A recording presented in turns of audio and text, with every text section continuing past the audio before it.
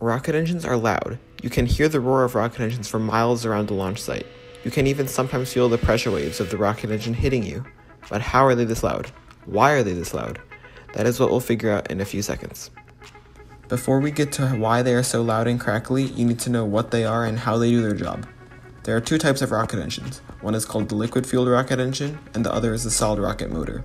A liquid-fueled engine gets fed two propellants. One is the fuel, and the other is the oxidizer.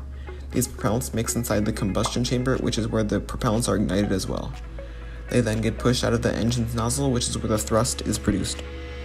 Solid rockets, on the other hand, are pretty different. They take the propellants, which instead of a liquid or gas, are in a solid form. These propellants are already pre-mixed so that all that has to happen is an ignition, and the whole motor will burn until there is no more fuel left. This happens because it is pre-mixed and you cannot stop the chain reaction, so once ignited, the solid rocket motor will burn until it's out of fuel. That still leaves the question, why do rocket engines crackle? The reason is actually pretty simple. The propellants flowing out of the nozzle of the engine are traveling at supersonic speeds. However, right when they leave the nozzle, it slows down.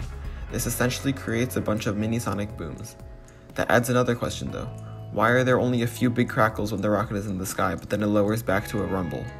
This is because the sound is being emitted downward, so for the sound to reach you, it would have to bounce off the ground. That creates the rumble. But when it just reaches the right altitude, the sound directly comes to you, creating those big popping sounds that you hear. It then dies down as the rocket gets farther until the rocket is too far for you to hear.